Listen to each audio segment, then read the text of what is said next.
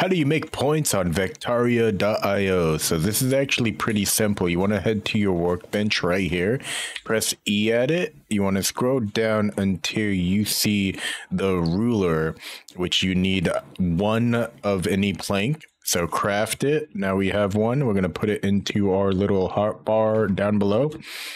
You want to click it. Now you want to right click, or not right click. See, how do we do this? Okay, there we go. You have to click a few times. Now you want to hold Alt. Then you want to create private.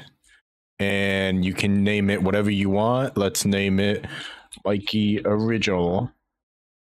Create private. And now this is your private territory. Now, if you were to press M, you can go to your private. And now you can click this.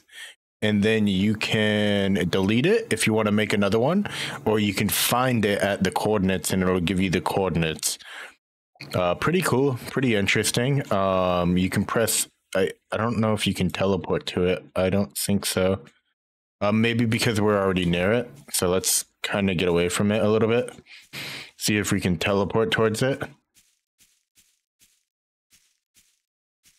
All right. 0 points.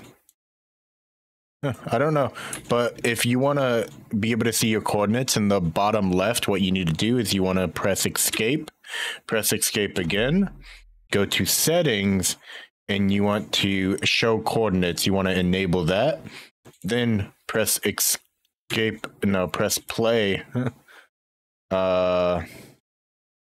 No, and then press escape, and then in the bottom left you'll see your coordinates. Now if you get too far away from your base, you should be able to teleport back to it.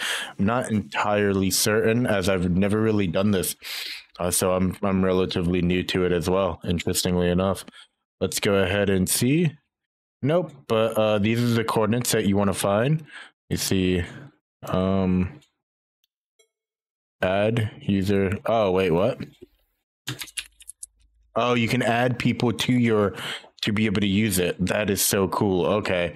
So you can, this is kind of like making it where other people can teleport or build on your area, which is super cool. All right. So you can, spawn point is the point where all players spawn. So let's go ahead and do that. Let's do that. And then boom. Yeah. So I'm not entirely certain. So yeah, that's the only way you can do it. But anyway, I hope you enjoyed this video. And if you did, definitely hit that like button, leave a comment down below, and I will see you next time. Bye.